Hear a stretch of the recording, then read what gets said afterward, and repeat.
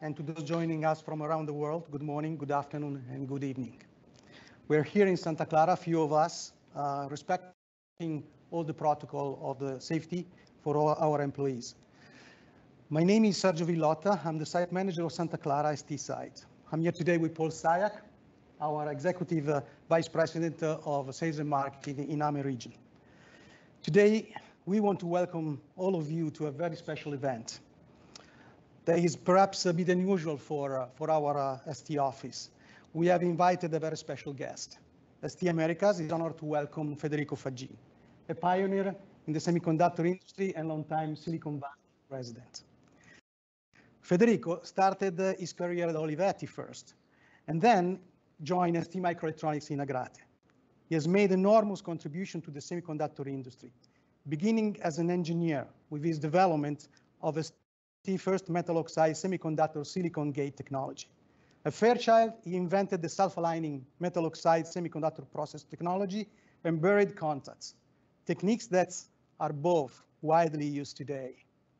Federico, from his time at Intel, invented the first microprocessor, the 4004, which then he later developed also the 8080. Of course, as many people here in the Valley, that was not enough for him.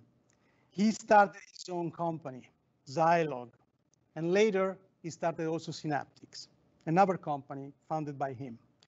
He also served as the president and CEO of Foveon, the company that made image sensors. His efforts have been recognized and rewarded with many awards around the world. The Kyoto Prize, Japan IGA's private award for lifetime achievement in the arts and sciences, and the National Medal of Technology, the US highest honor of technological achievement. He's also the recipient of the Wallace McDowell Award for outstanding contribution from the IEEE Society, Computer Society, the International Marconi Fellowship Award, the Gold Medal for Science and Technology from Italy, and the European Inventor Lifetime Achievement Award, and many, many others. As arguably, he is the father of most circuit and processes. Federico is here today to share his own experience. And he compiled and he written this book, Silicon, in which he just tells us his life and his journey through the first phases of his life, from his childhood in a very small town in Italy, through his life as an inventor and designer, to a successful entrepreneurial efforts, and now to his devoted to studying the mysteries of consciousness, where he's again creating new models and explanations that are breaking new ground. So thank you for being with us, Federico. It's a great honor. And I let Paul now drive our Q&A session with Federico, know more about his journey and his new ventures. Thank you. Thank you. Thank you, Sergio. So as Sergio said, we're live from a vaccinated room in Santa Clara. And again, I want to thank Federico for being with us. We were talking before about this being the 50th anniversary of microprocessor and you being the pioneer of that. I was wondering if you could take us through from your hometown of Vicenza and your studies in Padua, how you ended up coming to SGS-Fairchild. Right. So I was born in 1941, wartime. After a year and a half, my father decided to move to a village, Isola Vicentina, because the Allied forces were coming through Sicily and they were soon to be in the north. So I spent my first 6 years after that, so from 1.5 to 7.5, in a rural village where basically in many homes there were not even electricity. The farmers were still using plows with, pulled by oxen. Oxen, yeah. I mean, just unbelievable, unbelievable when you think about it with the eyes of today. But so anyway, so I experienced how people lived 200 years ago. And my first language was the Venetian dialect, so which I still speak very well. And, as long with also with English. yeah, but no, next was Italian. But in fact, the first day of school, I understood half of what the teacher was talking, because everybody speaks dialect in the village. Yeah. So, Italian was a new language for me, so I had to learn that one first. Anyway, so I grew, then we moved back to Vicenza, where I was born, where my father was a professor of philosophy and history at Liceo Classico and also University of Padua. Scholar. My father wrote about 40 books, translated the Enneads of Plotinus, and wrote about many philosophers, especially idealist philosophers like Schopenhauer, Meister Eckhart, and so on. So I grew up in a home that was quite cultured. My mother was elementary school teacher, but I didn't care about that stuff. I really, my first love was model planes, and I decided to, I saw one when I was 11, and that's it. It was love at first sight. So I had to build myself one, and then two, and then three, and so I still build them and fly them. But I had no money, so I had to figure out how to design them and make them. And I bought a book, first book I bought with my money. And I was self-taught, essentially, except for the book. And that was a fundamental experience, because he essentially gave me at 12 an experience of how you actually build a product. Because the product, you imagine it, then you had to draw it, figure out, a plan. You make a plan, then you buy the material, then you construct it, then you assemble it, and then you fly it from A to Z at 12. In fact, I never had any trouble designing anything, because that experience gave me the entire 360 view of how you build products. You have to manage every aspect of that. You have to master. But it all comes from the mind. It all comes from that, moment of imagination, where then it becomes, the first transfer from consciousness into drawing, which is some memory on paper, and then from there it becomes physical. So that process is the process of invention. I went to a technical high school, to the chagrin of my father, who of course wanted me to study classical IC, but I couldn't care less about Latin. So, and even less about Greek in those days. And so, I graduated the best of the institute by a long shot. But the point is that right after, I went to work for Olivetti, when Olivetti was a major force in office systems and computers. They had announced in 1959, they announced their first transistorized computer at the same time as IBM had the first transistorized computer. So they were fairly advanced for those days, compared to the US. And I worked in Borgo Lombardo. I started in 1960, toward the end of 1960, and I spent the entire 1961. And I was lucky enough to be given a project that eventually became my project to design and build a small experimental computer, about the size of, say, the 4004 and all the memories around it and so on. So about that much. And I did that. I did about 60% of the design and built the entire thing. I had 4 technicians working for me, all older than me. So instead of a plane, it became a mini computer. It became basically it was the equivalent of a much faster calculator, programmable calculator, really.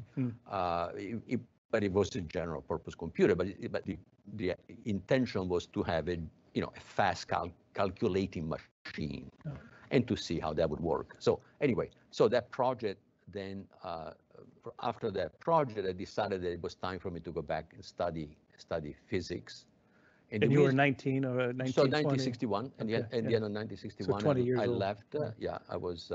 I just turned 20 in December. So I decided to go back to go to University of Padua, and I wanted to study physics because I study vacuum tubes at the technical high school. Transistors were fairly new in 1960. And these schools are always 5 or 10 years late in terms of what they teach, with respect to what is the forefront of technology. And of course, transistors in those days were still very slow compared to vacuum tubes. Germanium transistors, they had a cutoff frequency of, about a megahertz. So I mean, that, or a few megahertz. So it took silicon to really go the next leg. So I decided, though, that was the future. It was very clear to me that was the future. So I wanted to understand quantum physics, understand how the transistors really work, not just using it, but how does it work? Yeah. And so I did physics instead of engineering, which would have been the more natural thing for me to do. And I never regretted having done that, because that was really gave me some so solid foundation of mathematics and physics that I could do anything after that of technical nature. So after graduation, I went to work for a small company for less than a year, and then I ended up in 1967 at SGS-Fairchild. So it was May of 1967 when I started, and with the earlier company called Ceres, they sent me in Silicon Valley in the summer of '66 to learn MOS transistors, because this company had they were rep of General Microelectronics. It was the first MOS company in the world, starting, I think, in 65 or early 66. And they had developed a 100-bit shift register. Can you imagine? 100-bit. They couldn't build it, but they were. This was the vision. That was. And so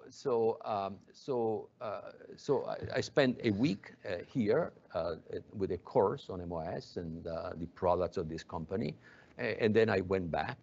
But then GME was purchased by Philco Ford, they disappeared, and so my job there disappeared, so I went to SGS.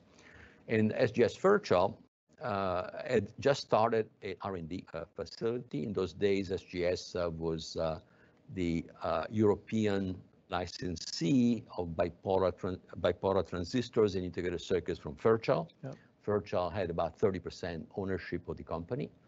But they were dependent on products from Fairchild, and so they decided in early '67 or late '66 to start an R&D facility. I joined them. And my first job, since I knew everything about MOS, right? Of course. was to develop their first MOS process technology, which I did. Yep. I did in about 4 months. And then I designed 2 integrated circuits before the end of the year. One was a 16-bit static shift register, which it takes a lot more transistors than a dynamic one, and then a sort of a gate array with metal that you could design your own. Of course, there were only a few gates. Probably, I don't know, they were probably the equivalent of 20 gates or something. Maybe 40 gates, but right. But that kind of thing. And that was that takes us to the end of '67, and then I was sent here for in an exchange of engineers in February of '68. Here in Silicon Valley. Here in Silicon Valley to work in the R&D facility of Fairchild, and so that I told you my first life. Yeah, the first exactly. life in Italy, and now we are at the beginning In the of second life. my second life. And as we look outside and see all these big buildings in Silicon Valley, when you arrived here, I think it was quite different, no? Yeah, I would have been looking at lots of trees of apricots, walnuts, Orchards of all sorts of things. Yeah. and prunes and so on, right? It Yeah. was essentially mostly orchards here. Yeah, San Jose, which is a few blocks away from here, was in those days probably 150,000 people, and mostly, it was in the country, so to speak, Yeah. in the Agricultural area, and so it was like you wouldn't want to go to San Jose, right? Yeah, And now it's over 1 million people. So, and so 50 years have changed this valley in an unbelievable way. So by 1969, you were still at SGS-Fairchild, correct? And then you made a move outside, right? But at SGS-Fairchild, yeah, I was until 1st of July of '68, because in June, Fairchild decided to sell their interests in SGS-Fairchild. They asked me to stay. In those days, I was in the middle of developing the silicon gate technology, which is, is the technology that really changed the way we do integrated circuits. Because it eventually surpassed bipolar, and so replaced even bipolar, then in '68 represented 95% of the sales. Yeah. So the silicon gate really was the way to go. In one shot, we had 5 times the speed and twice the density with the same power dissipation, same design rules. I mean, that's a big change.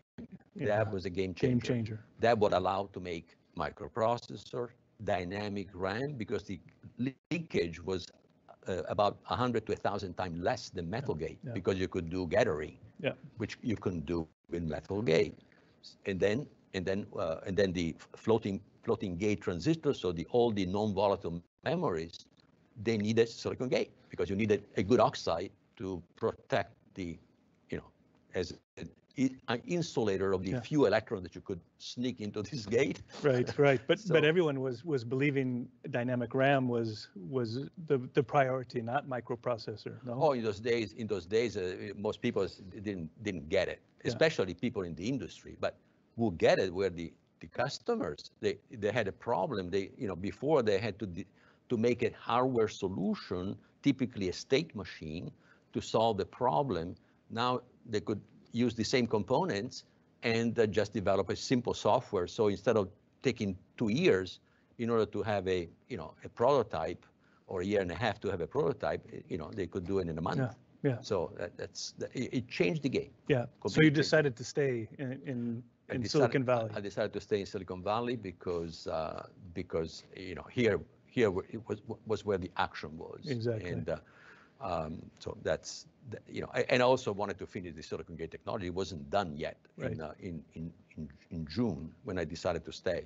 So you had the basis of DRAM and microprocessors. So how did the microprocessor side of that evolve? The microprocessor side evolved by Intel having a custom deal. And this custom deal was a Japanese customer that wanted to make a family of calculators, desktop calculators and calculating machines. They had developed their own architecture. They had a 3-chip CPU. They were still using serial memories, shift registers, because in those days there was no dynamic RAM yet. Right. So the only low-cost memory, read-write memory, was the shift register. And but shift register is difficult to handle, because it's great for data if you like a terminal or a calculator where you can have circulating data. But when you have data programs, what do you do, right? So it's kind of a complicated to handle and to load programs and so on is a complex thing. So that's why they had 3 chips. But basically, those 3 chips were due to 2 things. One is that the level of integration that was possible in those days was not Minimal. sufficient. Yeah, exactly. And the extra complexity. So those three chips were reduced to one chip by changing the architecture, so that the architecture could handle RAM instead of shift registers as read-write memory, which save a lot. But still, it couldn't be done in a single chip. The silicon gate was necessary. That change was not done by me. It was done by one of the application people at Intel. Though the architecture of that computer is kind of is standard in those days. Many people knew how to do it. The question was, how do you do it? How can you put 2500 transistors? We didn't know yet. It was between 22, 2500, the estimate, in a single chip. Right. They had to be small enough to be, to make money and so on. And so that was my task. I handled all of that. It was, I was creating the process, creating the tools, all the things around. All the things around. Intel in those days were making memories. They were just beginning. When I joined, they were just in the middle of making the 1103. Was the first 1000-bit dynamic RAM. And what year was this then? When you joined? This was 1970. 1970. April. So you moved to Intel then? Yeah. Okay. Yeah.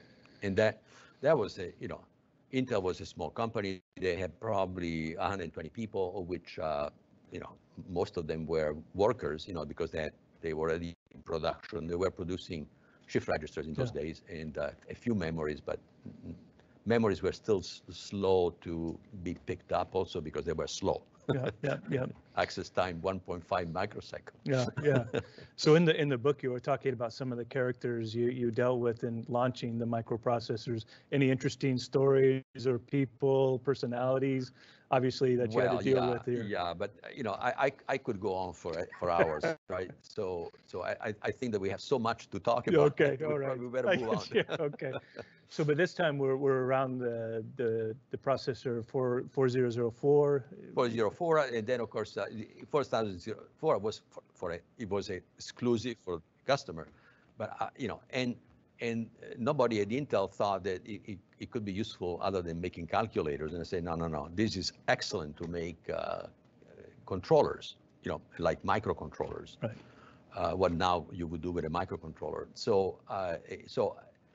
But they won't listen. So I actually developed a tester of the 4004 using the 4004 as the controller of the tester, and also the generator of the test pattern of the tester. Interesting. That, and so I wanted to figure out how a customer would have to use these parts, because a microprocessor, a data sheet is not enough. You need to have some tools, give some help to the customer. And so I figure out, what needs to be done as an engineer using these parts, other than, the customer that already knew it was tooled up to do that, which was Visicom, a Japanese customer. So with that, I was able to convince my bosses to buy back the exclusivity, so that they could sell the, those 4 chipsets: CPU, RAM, ROM, and I/O. So there were 4 chips that would work seamlessly together. And at that time, Bob Noyce was the CEO, and I even knew that Visicom was in trouble, because Shima, the engineer that was came over here to help out with the design of the chipset, essentially to represent the customer, because it was an exclusive deal for them, told me that the company was not doing very well. They were paying too much for the chipset. And so I told Bob Noyce that if he would lower the price, he probably would get the exclusivity back. Which is exactly what he did. And so in November of 71, 50 years ago, the 4004 was announced. And I must say, except for the people that knew what computers do, it did very well for the people that have had a need, that has something, they wanted to solve the problem. Right. And so it was very successful, not highly successful, but very successful. Paid bills for the 8008, which was the next. Also, that one started as a custom product. It was the first 8-bit microprocessor in the world, which I also directed. Right.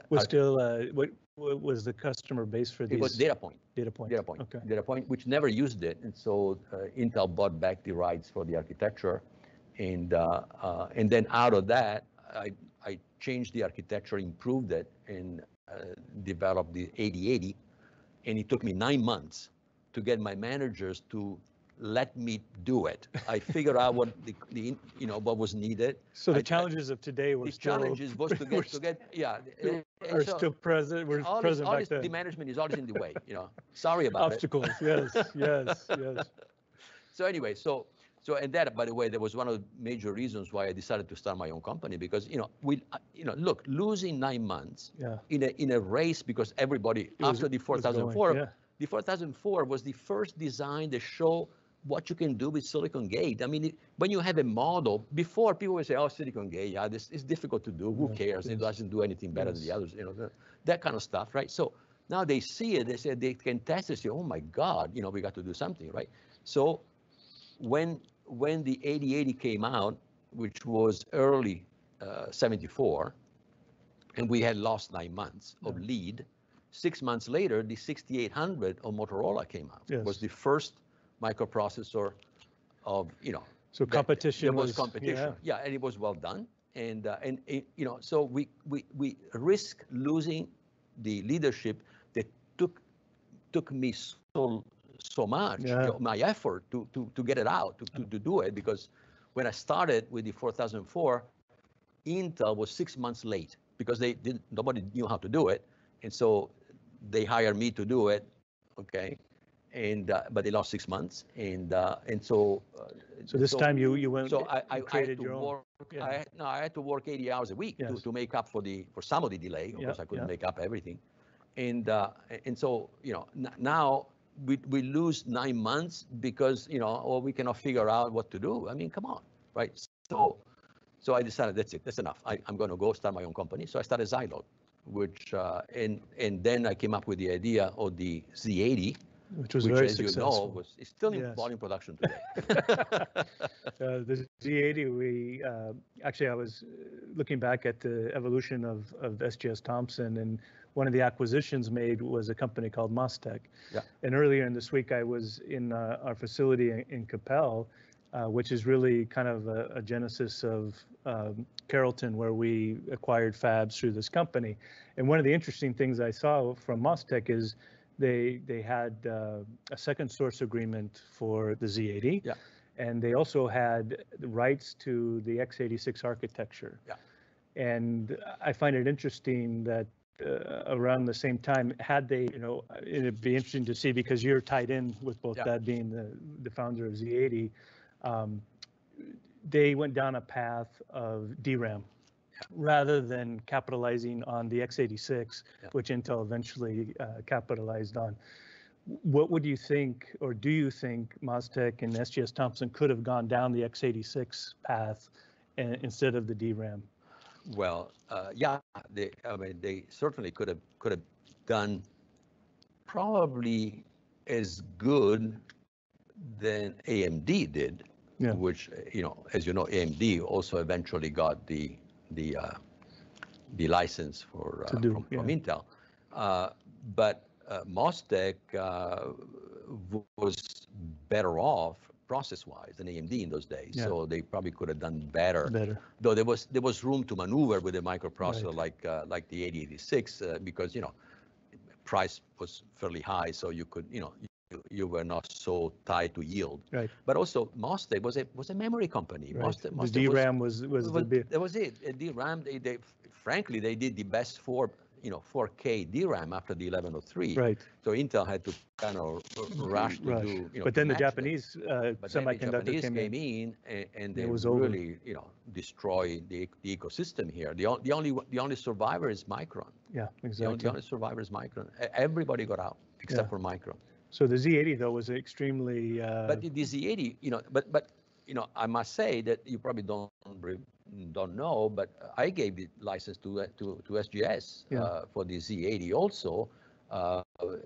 Paletto was Engineer Paletto was the CEO in those days, and that was probably 77, 78, 77, 78. Yeah. That's when I gave the license of and also the Z8 license to SGS. So how did that Z80 success translate then to your next move from Zilog? Well, I mean, then we did the Z8000, and the Z8000 was certainly better than the 8086. But then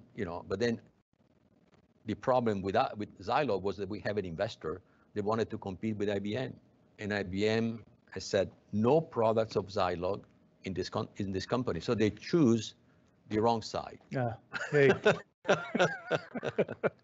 And so but actually this is true. I mean, that's what happened. And so basically we were cut off from the most lucrative because Intel in those days, they had lost the leadership with the Z80. The Z80 had taken the market over. With the 8080 was just disappearing rapidly. And the Z8000 was much better than the 8086. So really, I mean, it would have been game over if it wasn't for IBM. And then you went into a telecommunication application. Then my next company was Signet Technologies. They developed a very smart telephone for data and voice. You could send the screen and talk at the same time. I mean, something that in 1984 was unheard of. Yeah. But was too soon. And besides, in '84, the entire communication ecosystem was upset by the breakup of AT&T. And of course, that I didn't see it coming because. And then you went on to found Synaptics. No? Then I found the Synaptics, working on neural networks. I wanted to make computers that learn, and was then, and it was a time when the people that knew about AI, they were looking at us like, what stupid thing to do. Exactly. Neural networks, everybody knows that they don't work, right? Yes. Yes. Well, that's not true because, as you know, starting from 10 years ago, neural networks saved the day of AI because up until 10 years ago, AI with expert systems, their own methodology, never could solve the problems of complex pattern recognition. Yeah. So I was convinced that the neural network could do the job.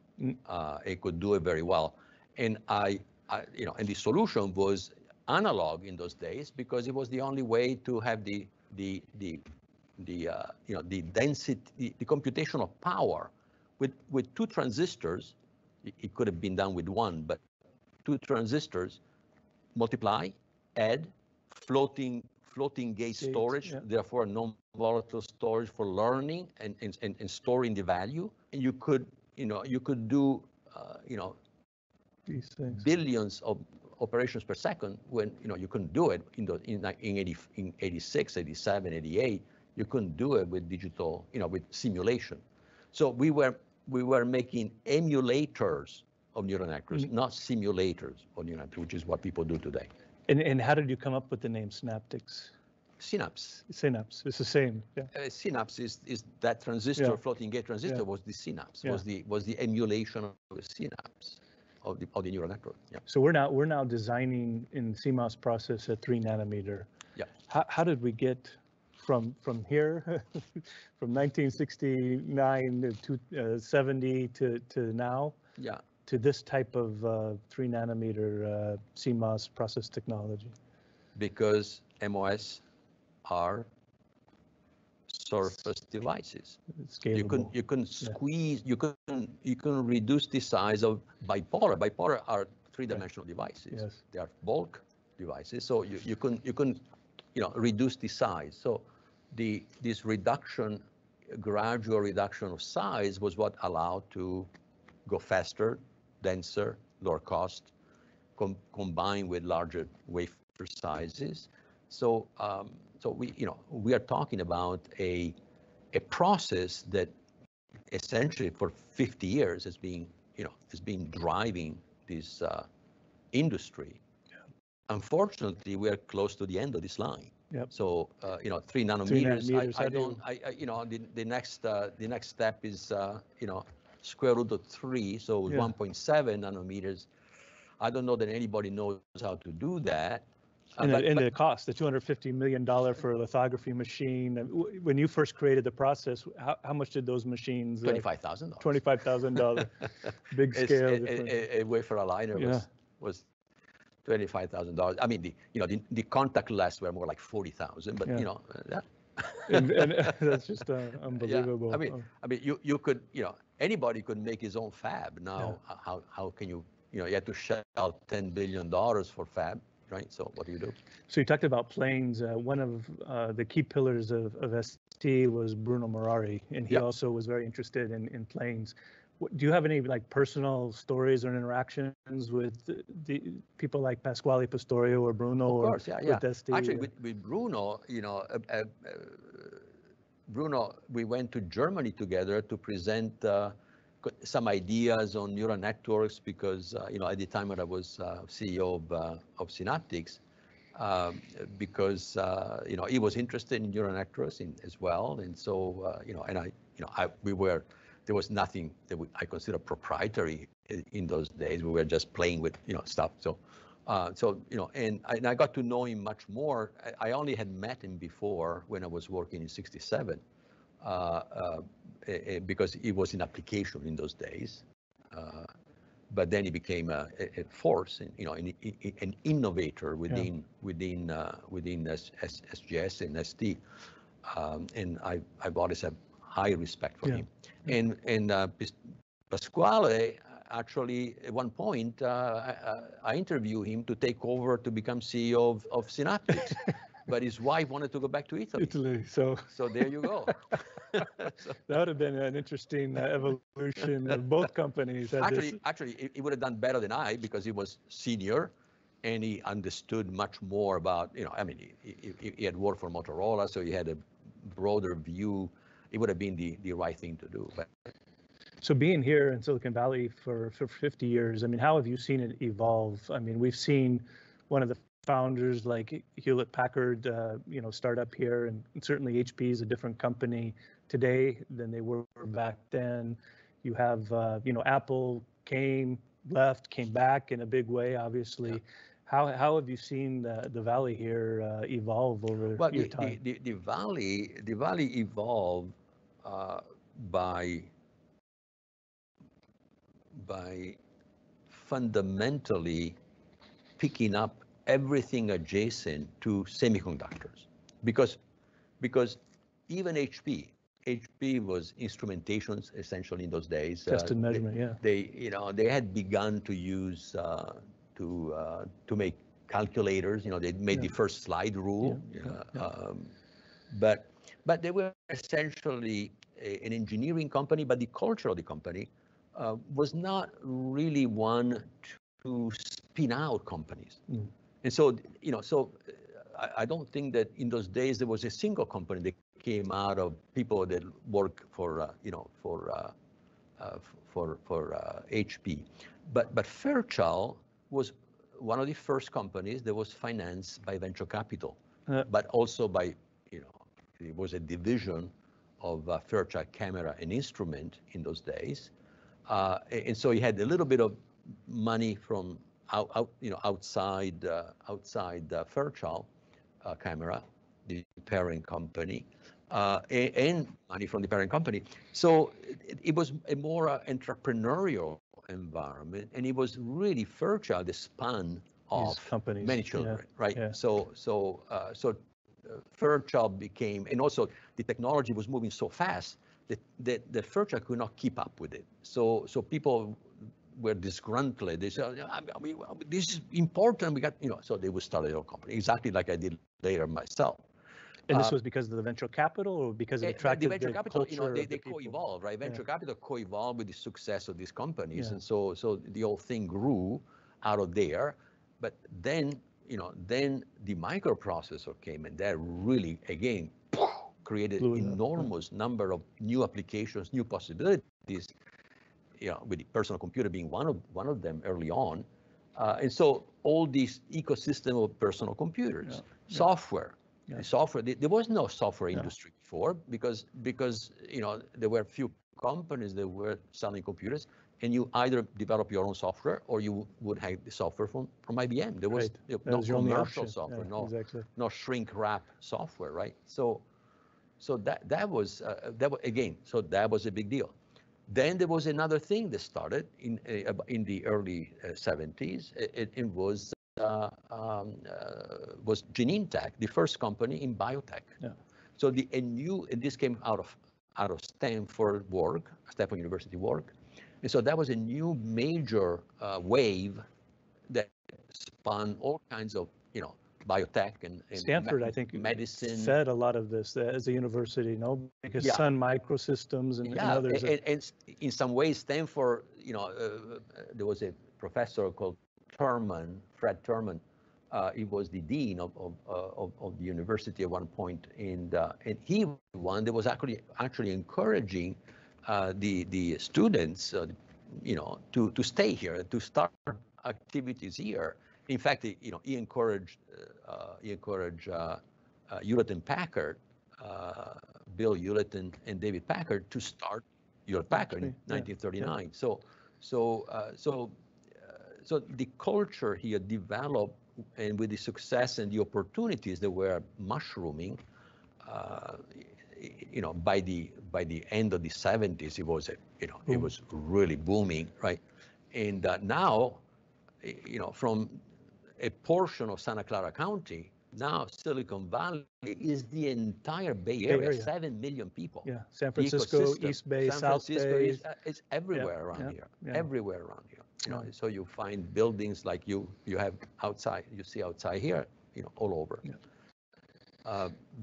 And one thing that I could never have imagined it would have happened is that the valley innovated even in the cars. Yes. Tesla was born here. Exactly. And Tesla did the right thing, meaning you start with a fresh piece of paper. Exactly. Instead of bolting an electrical engine on a car that was designed for a gas engine, you start over. You say, this is a new technology. This is how you disrupt. That's right. You're not tied to the past. A lot of the German car makers couldn't start with a clean slate. But even the Americans, I mean, they couldn't because the mindset has to change, and this is the mindset that made the Valley successful. Yeah. The capacity to innovate, start here. Yeah. Not start with something and figuring out what to add to something that exists. You start here. Yeah. So being an entrepreneur and mentioning Tesla, you have Elon Musk, you have in the past different types of entrepreneurs making big contribution. Yeah. Is there fundamental things that entrepreneurs share together, or are there different things depending on the timing, the technology? Being here in the Valley and being an entrepreneur yourself, what are those ingredients that you see? Well, I mean, it's this desire to innovate, and the pleasure to innovate, because it isn't just the desire, and through innovation you can change the world. Yeah. And so, it's not just making money. I mean, some want to be entrepreneurs because they, that's the only way to get rich. Right. But that's a minority. Here, people come here with their eyes, open illuminated, and illuminated. Yes. What I can do. What I can do, right? And how can I change? How can I make something that nobody has ever made before? That is what made the Valley. The spirit of, call it entrepreneurship, but also a deeper sense that you can do it. Yeah. You can make it. And everything is here to allow you to make it, which unfortunately very few other parts in the world have. The money, the infrastructure, the services, the people that you can hire and take from other people. Sorry. Yeah. No, exactly. and so on, right? But there's very few obstacles. I mean, you want to start your own company, you can do that in a few days. There's very few places where there's the bureaucracy is completely absolutely. removed. Everything helps you instead of hindering you. Yeah, In exactly. some countries, you're hindered. You don't, Yeah. you cannot do anything new because just to incorporate a company, Yeah. it takes 3 months. Yeah. Come on, It's too long. Yeah. So you talk about artificial neural networks, AI.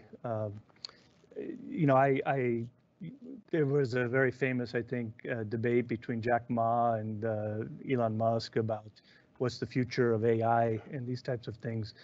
I like this TV show called The Person of Interest, and it's following kind of this idea that once created by man, artificial intelligence systems can start to take over public and private data systems. Yep. What's your thoughts on this? How do you see this evolving over the next 20 years? How much time do we have? Yeah, I don't know. We have to catch up. Okay. But what do you think? I mean, what is the short answer? Never. Never. AI will do much better than we do with our rational mind, but the rational/mechanical mind. Mm. But we are conscious being, and consciousness is not a property of computers. Yeah. Okay. Consciousness is a quantum property. It's not it's a property of qubits which are entangled. Yeah. And entanglement is the difference between quantum and classical. In classical, you have bits. In quantum, you have qubit.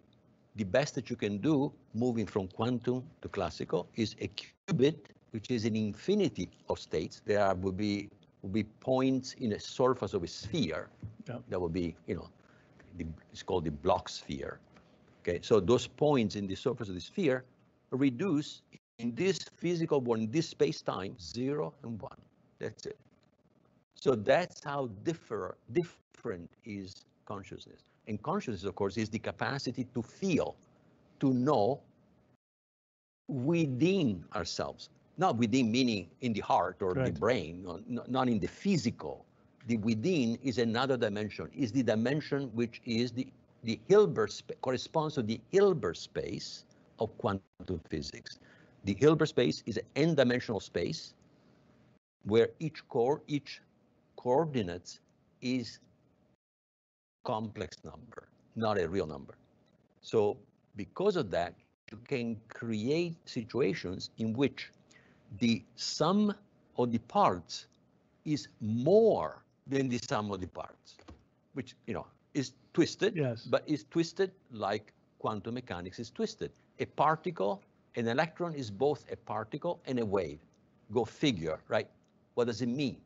It means that an electron is a system. It cannot be an atom like, the atoms of Democritus, bounded, little, hard, with certain properties and so on. No. The electrons are systems that behave, when we measure them here, behave like a particle, like if it was an atom, okay?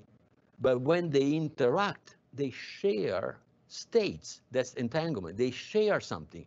And these states that are shared are independent from the distance. Therefore, when I measure something here, immediately something here happens. That's magic. Mm-hmm. Not time to move from information from here to there. Mm.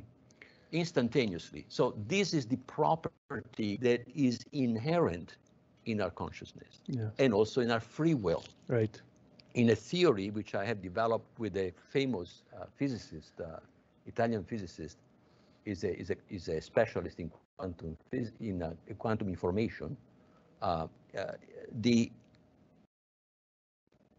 The actual collapse of the wave function, which is how a quantum state becomes a physical state in space-time. Yeah. So you go from many to one, many states possible in superposition to one.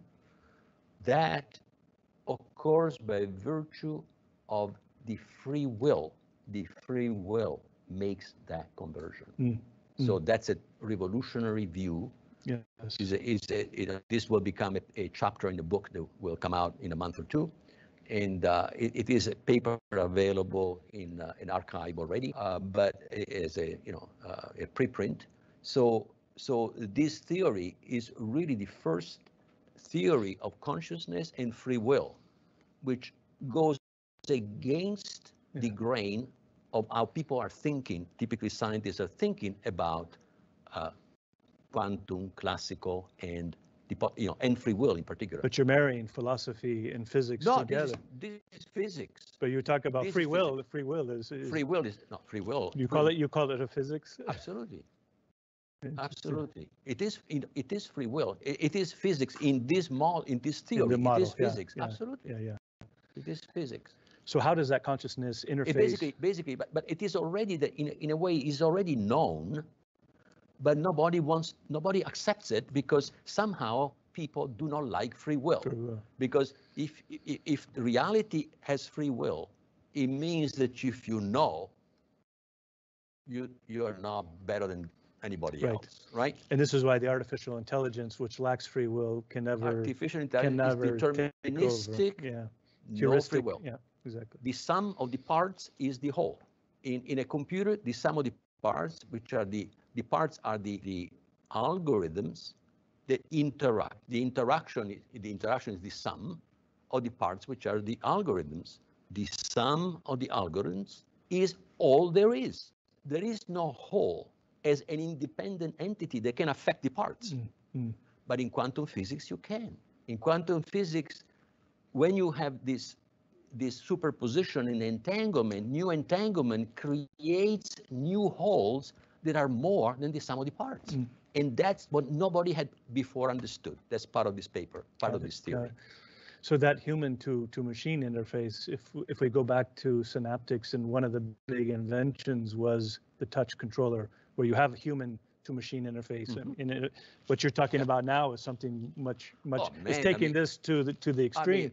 This but is it the same kind of process of human to machine interaction that synaptics? No. This is. I mean, it's way beyond. This is what makes us human. Yeah. I mean, this is big, right? Because science and today is telling us that we are machines. We are biological complex machines. That's it. There is no consciousness other than the functioning of the machine. And I'm saying no. The functioning of the machine is the correlate of something that involves consciousness driving this machine. We are controlled by this entity that we really are. Yes. We are a quantum entity. We think that we are the body, but we are this quantum entity that controls the body. Yeah.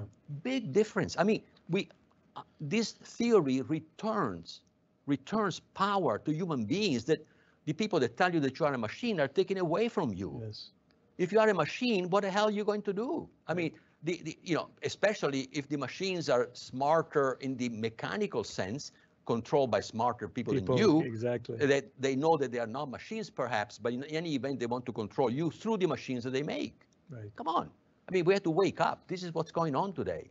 So how do we manage these machines in the future? You regulate? Well, there has to be some form of regulation, obviously, because you can imagine how much mischief you can do if you control those machines with these smart people. These smart people behind they control them, but they pretend that they're not. The machines innocent. I'm innocent. Yes. Yeah, but they right. Yeah. Interesting. This I see you very animated, and this is the exciting part of the book. I don't know, Sergio, if you want to take some question as we move through this, because I think this portion of the discussion of the book I find really extremely interesting. You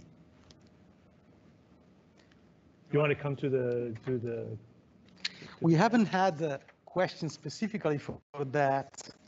So I don't know if we want to go back a little bit. That's fine. Or maybe come Sergio and the camera.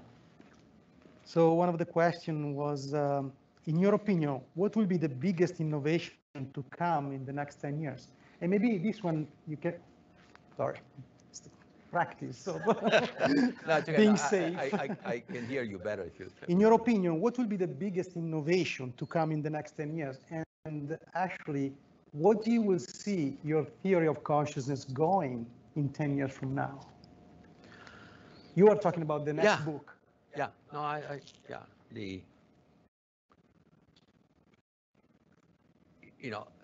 my hope would be that in 10 years, a sufficient number of people understand what I'm talking about, because returning meaning and purpose to human life is the most important innovation that we need. Okay, technological innovation, great. They are continue to occur. They will take their course. But if we do not evolve our consciousness and the sense of who we are doomed, because this technology otherwise will be used against us. Okay, that's it. Perfect. As simple as that. Okay, so reading another question here, who do you think will be the most influential person or agency into this new innovation process? Well, I mean, basically, the people that are awakening, that understand that we're not machines, and they want to understand who are we really, and beginning to move in a direction of personal discovery. This job has to be done by each one of us. It cannot be done by reading a book and repeating what you read. You got to do it within yourself. Each of us need to understand who we are within ourselves. That's the only way that is going to work. Because only within yourself you know if what you perceive is right or wrong. And you know it absolutely. If you are really serious about it and you want to know, you will know. The same way that happened to me 30 years ago. I was unhappy about my life after having achieved everything. The world says that if you do this, you should be very happy, and I wasn't. It was the time I was studying consciousness, neural networks, neuroscience, biology, and so on. I wanted to understand this stuff. And I had a major, an opening where basically, is in the book, I cannot, there's not time to tell, but basically I experienced myself as the world that observes itself. Now, that's a mind bender. How can you be the world that observes itself? You have to experience that. It's not something that is logical. Exactly like quantum physics is non-logical. How can an electron be a particle and a wave? Exactly the same problem. And I experience me as a particle, the observer, and the wave, the world. It's very interesting because the next question that we receive, it's unusual for the environment of engineering, but what is your view on soul versus consciousness? Is consciousness, in your words, the same as soul in many philosophers? The consciousness is the capacity to experience through feelings and sensations. What philosophers call qualia, the fact that I know, not because I have signals in the brain. A computer has signals in the brain and it does whatever it does. It goes from signals to action, nobody home there. No feelings, no sense of self, no sense of the world, no understanding of what it's doing. But we have, between the signals and the experience of the signals, which is qualia, something happens. Okay, that capacity is not in this physical world. It is in another physical world, which is the quantum world I was mentioning before. So it's like, look, suppose that you are controlling a character in a computer, right? Like a video game, right? But not with joysticks. You have a costume that every movement that you make is automatically taken, so that you actually the character simply does what you do without you having to think about it. Then you have your goggles, you see in 3D the virtual world, and you hear the voices of people there, and your voice is heard. So suppose that you are in this environment, okay? Now you have a sense, you basically think that you are in a real world. I mean, you see space you see space. But where is the space? The space in the virtual world is not this space, it's the space created by the computer. But you perceive space. You move, you do stuff. You can even get so enthralled or so captivated by the game that you forget that you are actually in this world, especially if you are a kid, right? And so all of a sudden, your consciousness is focused on only that reality, okay? But where is the experience?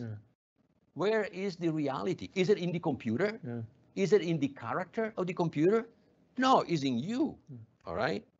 Now, let's make it another step now. My consciousness of this physical world is not in me. It is in that entity, quantum entity, where the experience resides. So my body is like the avatar in the computer. But have you seen the Marvel movie Ant-Man, where the guy goes back into the quantum realm? It sounds like we're in this space. If you haven't seen it, you need. But the point is, they cannot go back to the quantum realm. You see, that's the whole point. The whole point is that there is, is a irreversible transformation. I mean, the quantum world is many dimensions, n dimensions. That's where we have the experience. So, I mean, people don't understand quantum. That's the problem. But everybody says quantum, but saying quantum and understanding quantum, two different things. Yeah. Maybe, Sergio, if I go back to your first question, the answer to that, from what I heard, is it's like the innovation. It's not going to come from a government agency.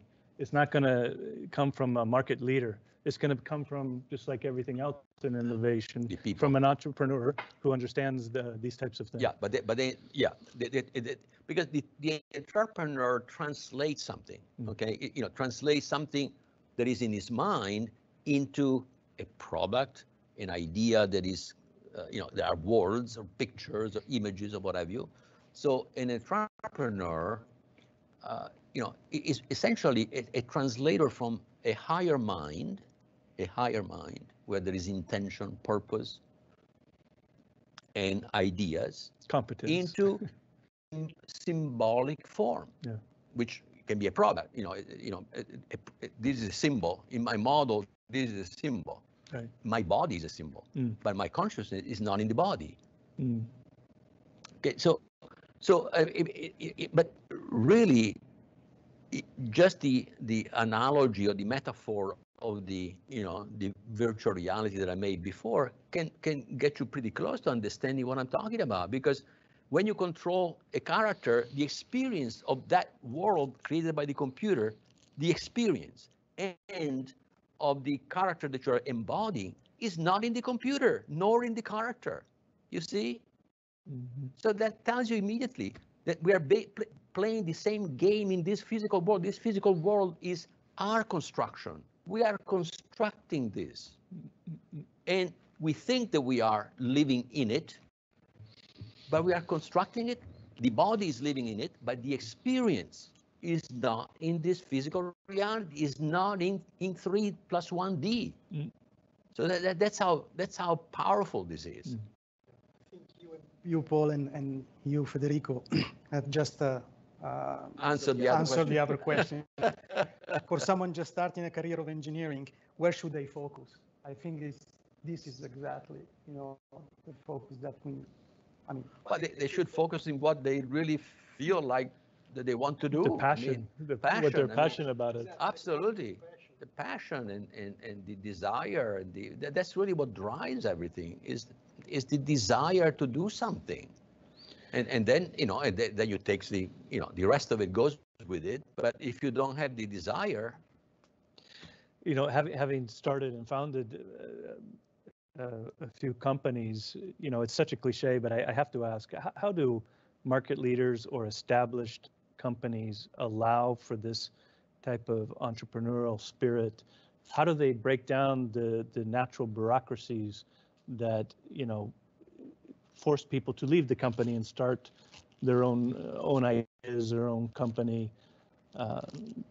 Well, I mean, frankly, they shouldn't even try to do that because it is inherent in a structure when it reaches a certain level that the number of entrepreneurial spirit on average decreases, right? Because you need more doing than inventing new things. You need inventing too, of course, but percentage-wise, that naturally decreases.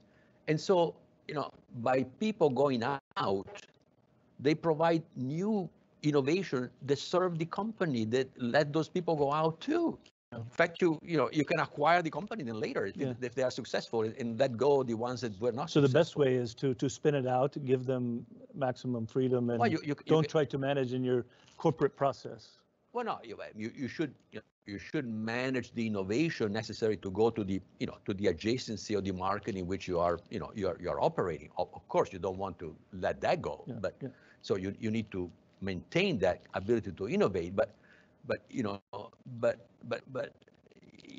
cannot do everything, and many people can have ideas that are not necessarily what the company should be doing. So let them go. I mean, let them go do their stuff, and then maybe 5 years later, this company has done something that you didn't see, and then you can buy that company back. Exactly. In fact, many small companies, startup companies, end up being bought by a larger company. So Elon Musk just did this with Solar City, right? They spun it out, they created some things, and then Tesla just bought them back. Then you bought it back. Because it takes a different environment. A larger company becomes more bureaucratic. An entrepreneur hates bureaucracy. He wants to get things done, like me. Yes. Knock it down. Any other question from you? No, just to thank Federico for the time. I mean, this is the book, Silicon. Yes, and it is available on Amazon, and you can also... But also in Italian. Also in Italian. Felicio is published also in Italian. And you have also a website, right? siliconthebook.com. So if you want to buy the book and read the other interesting story inside the book, please do so at Amazon. Yeah.